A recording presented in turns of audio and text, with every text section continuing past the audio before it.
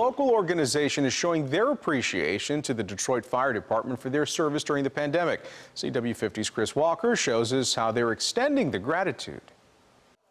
The cooks are in the kitchen preparing something special for a team of first responders. We're the people you call. When you dial 911, we're going to show up. We don't care what's going on. Pandemic, rain, sleet, or snow, we're going to be there. And now the culinary skills of local chefs are put to work for a good cause.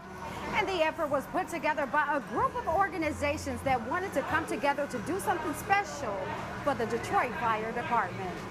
The pandemic isn't stopping their call to duty, so the Horatio Williams Foundation teamed up with a Detroit TV star to sponsor 300 meals for the men and women of DFD. Diona Reasonover, she's a star. She's an actress on NCIS New Orleans. She just felt the need to give back. So she thought of a frontline department. The Detroit firefighters, they deserve it. They still working, putting out fires and helping the community. And preparing the food was the easy part. We just wanted to pick out exactly what they wanted to eat. A fresh Caribbean meal was made hot Wednesday and transported to 8 battalions across the city. I think it's just so beautiful that someone would think of the first responders, the nurses, the firefighters, police, everywhere. We're just so appreciative that they're thinking of us.